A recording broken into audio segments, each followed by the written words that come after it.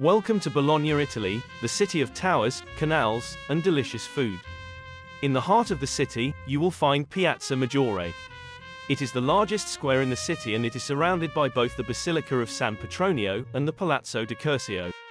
It is next to the Piazza del Nettuno, which is home to the Fountain of Neptune.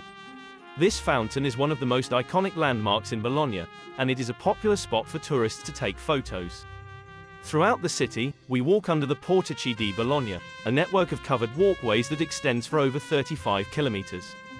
The portici are a unique feature of Bologna and they provide shelter from the rain and sun. As we walk through the portici, we will see many shops, restaurants, and cafes. Speaking of cafes, Bologna is synonymous with Italian cuisine.